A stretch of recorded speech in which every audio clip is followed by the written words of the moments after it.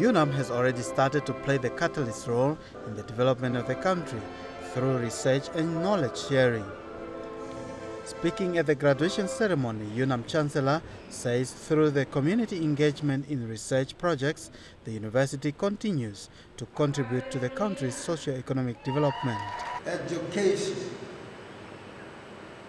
is the greatest equalizer. The university offers these graduates ammunition to eradicate poverty, as expounded throughout by our President Dr. Hagen Geingoob's declaration,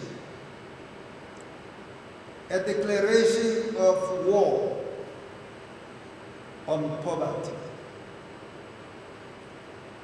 As Chancellor, I am pleased to be part of this great university family and its contribution to this common struggle.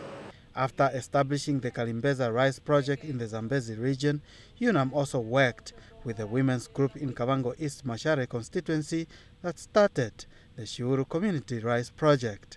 The project produced more than a ton from the 2 harvests last year. The 100 graduates received their qualifications in pre-primary, lower and upper primary education.